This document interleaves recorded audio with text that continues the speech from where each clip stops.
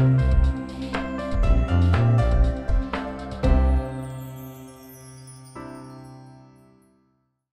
right, PMA TV is now talking to Melanie Pearson with Liquid Images. They've got scuba masks that have built-in cameras, now even capturing HD video. Now, Melanie, what can you tell us about these new versions of the masks and what new features have you added to these? Well, we have several new cameras. We start with a D1 mask that goes to 33 feet depth, and the video, as I said, was D1. It's 30 frames per second, which is much smoother than our original VGA quality. It's also 5 megapixel, and it will retail around $159, coming out in the next month or two. How do people take the photographs with the mask? What do they have to, where are the buttons? How do they line up their shot? Well, we have 2 buttons on every mask. We have the on-off power mode, and it starts out in still image, and then we've got a shutter button, which is the lower button, and you can switch into video mode, and that gives you a blue light so you know which mode you're in.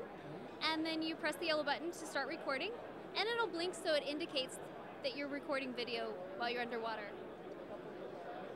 And then you just press and hold to turn it off. Hey, what can you tell us about the latest version that has HD quality video? Well, our Scuba series is a 115-foot depth model. It shoots HD 720p video. It also has a 5 megapixel camera, and it's meant primarily for the diving market. It's a great option so that when you're carrying all your scuba equipment, you don't have one more thing to put into your hands or strap to your body. So we have light attachments available, and I'll go ahead and turn them on for you. They're LED lights, and they're 1-watt lights, and they can be attached to all of the new 2009 models. There's also a headlamp available, so you can have 3 lights on, so you can get a very large spot. There's no hiding for those fish now. There's no hiding. It brings out great colors underwater, which you lose as you go below 15 feet depth. Thank you.